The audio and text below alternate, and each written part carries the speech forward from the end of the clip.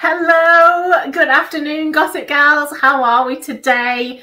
We are spreading across the internet right now, across both of the Gossip Gals groups and to the page as well. So, hi everybody. If you're watching on replay, give us a hashtag replay. And with the lovely, bubbly Shani, she's going to tell you where she is and what she does. And I'm really excited because she's on it. She is a top woman. I'm seeing you pop up in different places as well. So I know that you're doing well in your business. So it's brilliant. So oh, I've got your website up here already. Aren't we organized? So this is one of our Gossip Girls Gold interview. Shani is a Gossip Girls Gold, and as part of this, we do an interview to find out more about our Gossip Gals Golds. So, Shani, you are a crucial VA. So tell us all about what you do. Sure. So yes, as the name suggests, I am a VA, and I'm basically here to help my clients streamline their business and just kind of remove any overwhelm or confusion that they may be experiencing, so they can focus on growing the business and ultimately increasing their bottom line. So I also refer to myself as a discombobulation specialist because of what I do, just helping them just get rid of all the nonsense, all the faff, and get down to business and focus on what they love doing. I love that. So explain to me your definition of discombobulation. Sure. So discombobulation basically means confusion, disarray, out of sorts, just an overwhelm kind of thing. So being a discombobulation specialist, I'm able to kind of help my clients pinpoint that within their business, find out where it's not necessarily working as well as it could be, and just find ways to eliminate it so they can get more clarity and efficiency, and just improve the way they operate their business as a whole. Yeah, that's brilliant. So I can identify with this because I'm like a creative mind, and I'll go off and flit off and do lots of different things. And I like have my kind of what you'd call zone of genius, and mine's like talking and creativity and doing. Whereas I think your zone of genius is seeing what is necessary and what needs doing and what needs streamlining, what can go. And that feels like a blessing because the amount of fluff that you mentioned that we probably do within our business, what is it actually leading towards? Is it leading towards money, or is it leading, you just think you should be doing it? And do you drill down a little bit on that with people? Yes. Yeah. So when I kind of start working with my clients, the first thing I do is try and find out what they're doing at the moment and how effective it is and what the end goal is, and find ways to kind of get to that end goal faster, on a higher level, and just find ways to just get rid of that faff, really. I have quite a few clients who, I specialize in the event management field as well as doing your general VA stuff. So I have clients that work in that arena, whether it's networking events, putting on webinars, masterminds, and that kind of stuff. And obviously with that comes a lot of creativity. And outside of the creativity side of it, there's all the other niggly bits that go into putting those events on. So I often find that it's easy for my clients to kind of go, as you say, go off on tangents, and the creative mind is just constantly going. And although that's great for the event or whatever you're putting on, some of that can kind of get in the way of the processes to make it. Like there's so many cogs that need turning to get that event in place. And a lot of the things, they take maybe 5-10 minutes to do, but all of those add up. And then for a mind like mine, then it's draining. Yeah. So it's really good to have somebody like you that can just do all the cog turning, and you could just turn up. Yeah. Exactly. How much more relaxing would that be to just know that all you have to do is show up for the event and you don't have to worry about, have the invitations gone out? Are there any questions that I need to answer? The follow-ups that come after the events as well, making sure everyone had a good time. Were there any issues? And depending on what type of event you're putting on, you might want to try and get those people that attended the event into your diary to sign up for some kind of program that you run alongside it. And all those bits, when you're doing all those bits, you can be left kind of flustered when all you need to do is show up and put on your best outfit and amazing. Just be you, basically. So I'm there to make it easier. Donna has just said, I could do with a VA in my life, never mind my business. In my life, never mind my business. So do you do anything with that, with life VA work? Yes, I do as well. So I have what I call a concierge service. So it kind of works hand in hand. So you might have a business task that needs handling, but then also, little Jimmy might need to, his birthday might be coming up and you haven't bought a present yet because you've been bogged down in the business and you haven't got around to it, those kind of things. So you can say, Shani, can you look for presents? Can you research? Can you purchase this for me? Can you arrange the party for me? Doctor's appointments, all of that stuff. Like business, we get busy in both areas. So yeah, that's really good, because like realistically, you can only juggle kind of two balls at once. So I can either juggle my business and maybe my health, and then my child just is wild. You know what I mean? So you can't. You just, like, women, I think we've been sold a bit too much on you can have everything, but do you really want to do everything? That is the question. Can you do everything? I mean, we are known as multitaskers and we're very good at it, but you run the risk of burnout because you're trying to do so many things all at once. And then are you taking time to look after yourself and getting that me time that you need? And we often overlook that. I mean, I've been victim to that as well, guilty of that, I should say. So it's about finding that balance and being ready and able to accept the help and support, because at the end of the day, if you've got that support, you've got more energy and you can show up, Definitely. I went away last week and it's done me a world of good just to have a different scene. I did do some work while I was there, but only work that I was booked into that I had to do. But I put my phone away other times and it just gave my brain a really good rest. And I think, it's such a blessing when you can get to that stage in your business to get a VA. But also as well, having a VA like you who knows all those systems is so handy. You kind of I know a lot of VAs do social media work and things like that. I know you don't necessarily do that. You are more the back office and getting everything set up, or the scheduling and definitely. So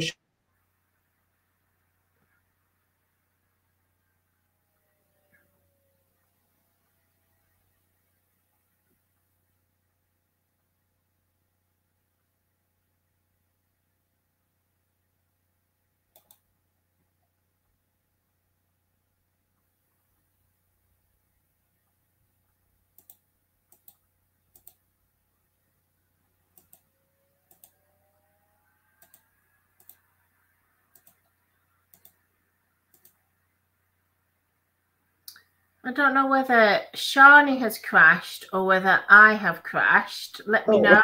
Okay, hiya. What happened there? Are we back? Yes, looks like it. Yes. Oh! What, mid-sentence? What happened? You were just talking about social media. Oh, yes. Right. So I was saying, so it's not a service that I offer, but I basically do everything else. So as you mentioned, all the back office stuff, whether it's your general back office stuff or if it's kind of tailored to the event management side of things, just making sure that you're a duck on the surface of the water, looking pretty and swimming along, and underneath I'm doing all that stuff. So you don't need to do that stuff. Cool. Donna says, Shani, can you come and live with me, please? Do you get those kind of proposals a lot? Yes, especially because obviously, as you know, Emma, I'm based in Barbados now. Yes. Yes, so I definitely, normally it's, can I come and live with you? Yeah, that's it. Oh, brilliant. So I know that you've got something free to give away today, haven't you? Do you want to tell some of us about that? Yes, sure. So I've put together an ebook, and it's basically called The 7 Mistakes of Delegation and How to Avoid Them. Because what happens is I come across a lot of people who, when they get to that point where they know that they could do with the help, the next kind of speed bump is, where would I start? I wouldn't even know where to even begin.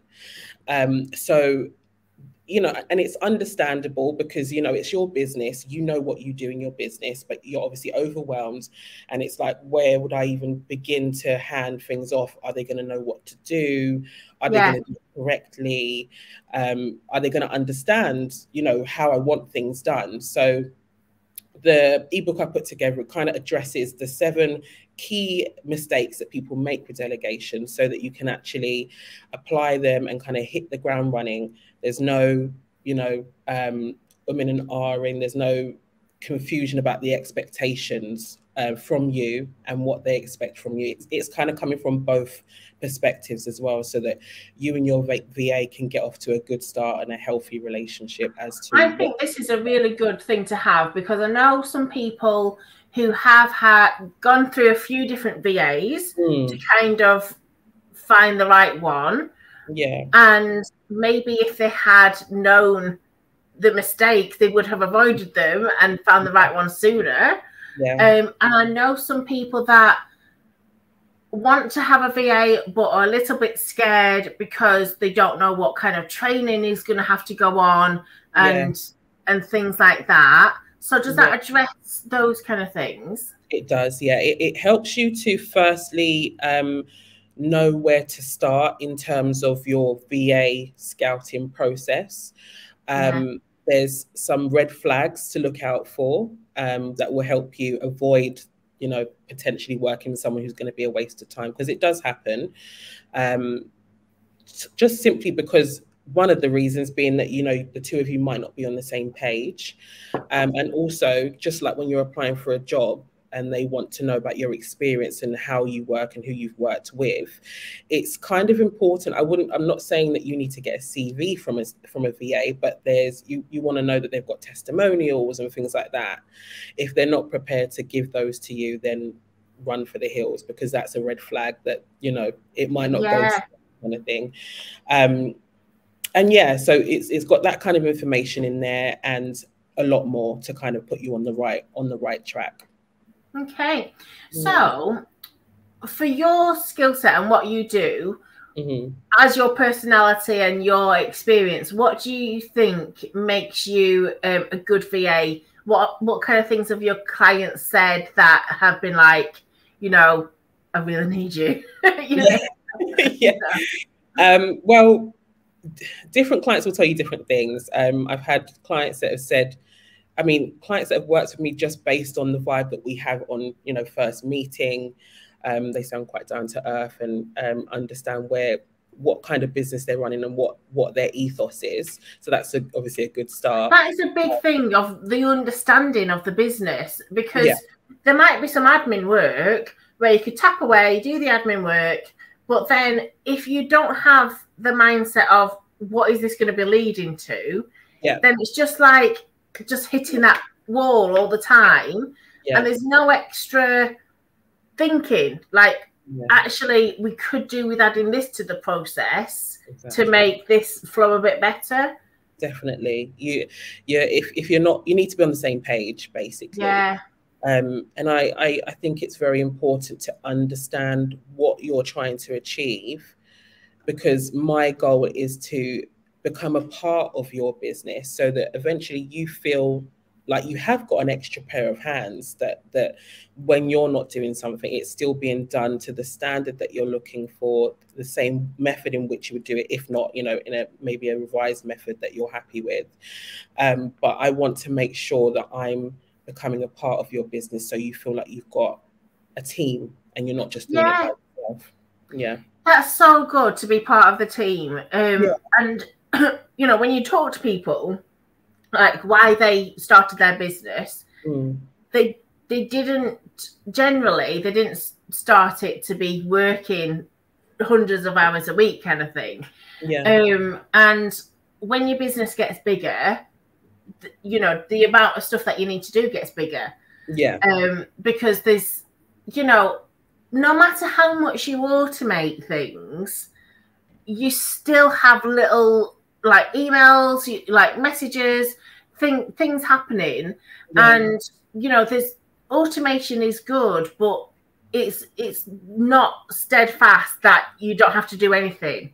Correct. So having somebody managing all of that, it just takes a brain ache away, doesn't it? Yeah, definitely. You can't as beautiful as technology is, you still can't replace a whole human being. Something has to be done manually, and if that task that needs to be done manually is quite time consuming for you as a business. Hi Jackie, hi. If that task that you need to do manually is quite time consuming, then obviously another human being taking that off your hands leaves you with a lot more room to do what you do best. I think we all kind of start businesses with whatever field it is, and we love doing it, but what we don't necessarily sign on for is the other stuff that has to be done as a result, and that stuff can slow us down. So having a VA can just take that away, strip that away, and leave you to focus on what you started the business for in the first place. Brilliant. Do you think every business needs a VA, or can you think of businesses that wouldn't need a VA? I'd probably say the only businesses that probably wouldn't need a VA are going to be the ones that are, and even then not necessarily, but big conglomerates that would have like a whole team, because the size of their operation is so big. But when you're at that stage, when you're growing, if you have visions of growing, or you're actually in the process of growing, a VA can really help just catapult you to that next level. So just like around coming to the end, but just give us some examples of what kind of things you do day to day to make it easier for clients. Yeah, sure. So I do email responses, which is a big time saver. I do general client support, so whether it's accessing my clients' accounts, like for example LinkedIn and things like that, and just kind of handling the client queries so that they don't have to do it themselves. Oh, brilliant. I'm qualified in proofreading and editing as well. So if you're a client that's created an ebook, or publishing a book, or articles, blogs that you write, etc., newsletters, I can proofread them and make sure that they're of a certain standard to go out, because I think it's important for businesses to recognize that if your articles aren't reading correctly, whether it's grammatically or spelling errors, it has a negative impact on how your business is perceived. So I do that as well.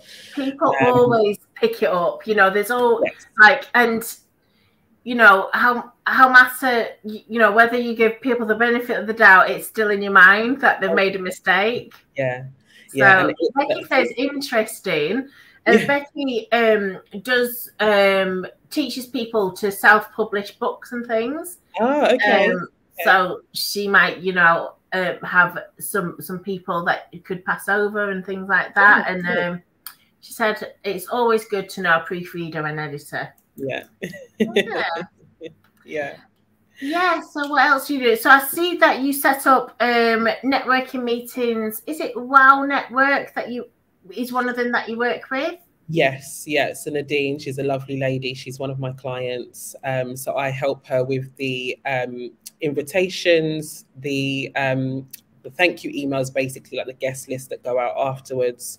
From time to time, I help her with hosting and coordinating the events as well, and all the kind of stuff that goes on in the background from an email marketing perspective as well. I help her with that kind of stuff. Lovely. Because like obviously I run networking meetings, and especially when you're doing breakout rooms, it can be very like working out who goes where and things. It can make your head boggle. Yeah, definitely. It's to kind of be as the host, to be fully present with your guests and be coordinating the rooms in the background. One of them's got to be slightly sacrificed. You just can't do both. No, it's impossible to completely be there and do that successfully. So I take that away from my clients, so they can literally just be there. And then whether it's kind of them saying to me, okay, Shani, let's go, we're ready, and then they just go off and come back, and etc., etc., or if I'm hosting it for them, like co-hosting it with them, kind of thing. So and that's also good for people who you do like webinars and masterclasses and things like that. Those people really want to be present rather than keep adding people in and monitoring the chat and things. Yeah, especially when you're doing like webinars and masterminds, if you're getting questions, if you've enabled the chat box and you're getting questions come through, you don't have the time to be filtering through those questions and hosting for everyone else. So I can like get the questions or highlight the questions, answer them if I'm given that information as well. So you can literally just focus on the hosting side of it. That's so good. So how can people move forward with you and like have a chat about your services? Sure. So we can definitely book a one-to-one, which I call a discovery call, to find out more about you and your business, what kind of areas you need help with, etc. And in that call, we would basically establish if we're a good fit and if we want to work together. And then from there, it kind of starts the onboarding process. So the link to my discovery call can be found on my website. I don't have it with me right now, but it can be found if you go to crucial-va.co.uk. Book some time in with me. It's 30 minutes, it's free, and it's all about you. And we find out if we can move on. That's brilliant. Yeah, you're so professional, and I just love how you got your processes streamlined. And I can just see how you give that to your clients as well. So you're on top of things. So definitely a good lady to go for your VA with Shani. So it's been fantastic having you as a Gossip Girls Gold interview. For anybody watching, could you tell us what you like about being a Gossip Girls Gold? Sure. So I've been a member since, I think it's November of last year. And what I absolutely love, I mean, the reason why I even came across Gossip Girls Gold in the first place is because I was looking for networking events and found the Facebook group and loved that it was not just networking, but it was also a community of ladies to kind of bounce off of each other, support one another. And what you provide to your members as well is gold. It's gold. It really helps people to get over the speed bumps that they might be experiencing with regards to technology and social media and things like that. So it's affordable. It's £5 a month, and you get all the networking sessions and the Facebook community all in one. You can't go wrong. But it's actually gone up to £10 a month now, but you are on the original price. But it's still £10 a month, isn't it? Oh, brilliant. Oh, I'm so glad. And you went to one of the networking meetings last night, and like everybody from all accounts had a good time. So it's a lovely environment, isn't it? Yeah, lovely to see everyone and some new faces as well, which is good. Yeah, there always is. It's funny, isn't it? Donna said, I've changed my mind. I'll come to you. Donna wants to live with you. Brilliant. So this has been Shani Roberts, and make sure that you connect with her in the group. So it's Shani. I'll put on your name again so people can have a look. So it's Shani Roberts. And there should be a link, the link to the ebook as well. Yeah, I've put that up before. So it's subscribepage.com/7mistakes of delegation. Yeah. So what we'll do, I will put that link. I'll change the top, so we'll put that on there so it's clickable, because that can definitely help people so much. So yeah. And then obviously having a chat to you as well. Yes. Exactly. Excellent. I shall see you soon, and thanks for watching, everybody. Bye. Bye bye.